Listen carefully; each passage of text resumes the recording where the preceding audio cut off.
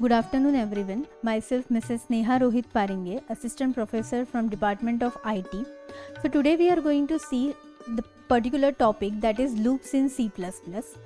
Firstly, we will see why we will require these loops in C++. So content we are going to study today is why we need loops, while loop, what is while loop and what is do while loop. So firstly, we will see why we actually require these loops. So basically, before this we have studied the decision statement like if statement, if else statement and so on.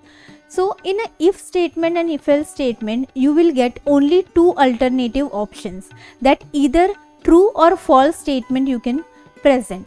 But if you need to present multiple alternative, multiple options if you want to display, or you can say repetitive action if you want to show, then you have to use the concept of loops. So what actually this loop concept does is, loop statement allows everyone to execute the multiple statements or statements in a multiple time. So as you can see in this particular diagram, whatever the condition is given over here, if that condition is true, then particular conditional code is get displayed. So until and unless the true condition gets particularly true, then only this conditional code is get printed. When this condition is get false, your program will get end. So this is basically happen in loop. So here you can particularly multiple options or multiple solutions you particularly present. Now here first loop we are going to study. Here we are going to study two loops. The first one is a while loop. While loop statement repeatedly executes a target statement as long as the given condition is true. So here what we exactly going to do is, the one condition is there, until and unless that condition is true, your particular statements under those condition is get printed. So suppose here you can see in this flow chart, the condition is true, the code block, whatever the statements are there, that is get printed until and unless this condition gets false. So suppose for example you can say the condition is a greater than 20 and the value for a is 10. So a is greater than 20, this condition is false, because 10 is greater than 20, this condition is false. So that time your program gets cancelled. So this is what happened in while loop. Until and unless the given condition is false, you will get the particular output. Now we will see what is the syntax of while loop. So while loop syntax is, first you have to write the keyword while, followed by the condition which you want to be printed, and the next is statement. So until and unless this condition is true, your statements or one statement or multiple statement gets printed. Once this condition gets false, what happened, that your statement will not get printed, your program will get terminated. So this is what happened in syntax. So statements जो है, that statement can be a single statement or block of statement, and condition is a one kind of expression. So when the condition becomes false, this program control passes to the line immediately following the loop. It means your program gets end over here. Now we'll see what is the example for this while loop. Now you can see here one of the example which is shown to print number from 1 to 10. So here initially we have particularly library we have declared here, and then in a main function first we have declared one variable, that is the initial value of the variable, that is 1. So first 1 is the value for a. Now we will write the condition that while a is less than or equal to 10. So condition will be 1 is less than or equal to 10. This condition is true. So until and unless this condition is true, the statement value of, now what is the value for a, that is 1. So value of 1 is get printed. Now the increment operator is applied on a, that is a plus plus. Now 1 will become 2. Like this, as 2, 3, 4, 5, 6, 7, 8, 9 get printed. Once the value for a is 10, it will get checked. Now what it will check, that particularly 10 is less than or equal to 10.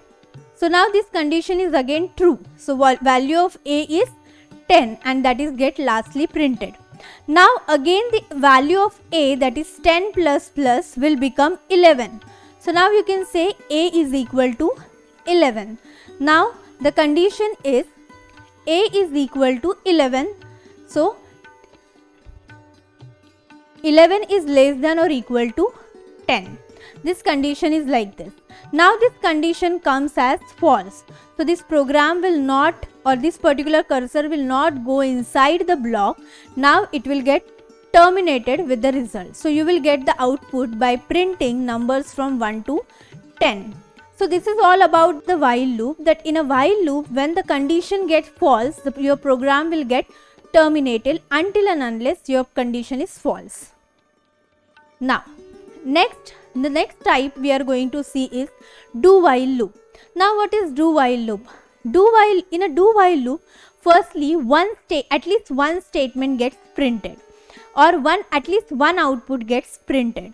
Okay, so before that we will see what is the flow chart. So here you can see the condition is there. If the condition is true, then code block is get printed, and same if it is false, then the particular program will get end. So here as you can see, unlike for while loop and for loop, which states the loop condition at the top of the loop, the do while loop checks this condition at the bottom of the loop. So firstly what will happen here, that do condition will check, means one first particular statement will get printed, and then whatever the while loop condition is, that is get checked. So at least one statement for the output gets printed. So this is what basically happen in do while loop. So let's take a view at syntax. So first, syntax of while loop is what? That do statement while loop condition. Now as you can see, firstly at least one statement is getting printed in the do while loop, and then the condition is get checked.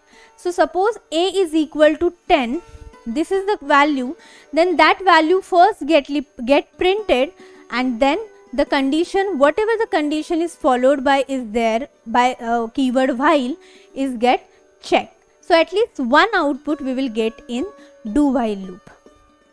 So see the example for do while loop.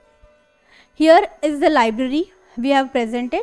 Now in a main function we have declared the one variable, that is local variable, and the value for local variable is 1.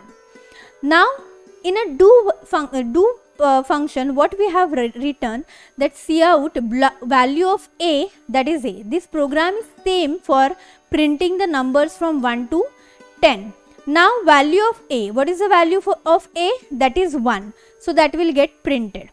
Next, A is equal to A plus 1.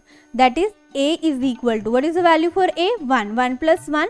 So it will become 2. Now the A ka value is 2. So now again we will check the value for, now we will check the condition which is followed by the while keyword. Now A, what is the value for A? That is 2. 2 is less than or equal to 10.